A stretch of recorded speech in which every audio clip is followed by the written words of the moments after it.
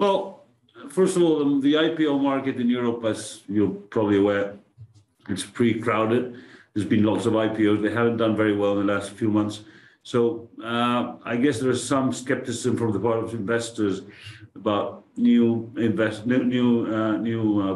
products in the market, new companies in the market. However, the most important reason is we wanted to be able to select the best possible group of investors. And obviously there is a trade-off between the quality of investors and price.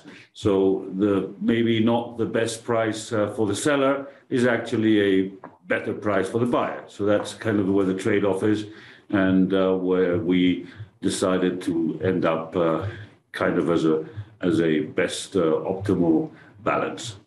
But so just to follow up, I have never seen in my lifetime, and I'm sure it's a similar situation for you as well, so much money trying to find a home in sustainability, in renewables, in ESG as well. I'm just interested in what those big investors were saying to you about the valuation.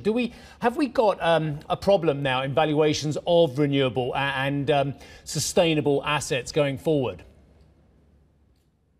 Well, I don't think we have a problem. I mean, I'm very much on the contrary. We have a lot of capital flowing in, and obviously capital is absolutely necessary for the full development of this industry.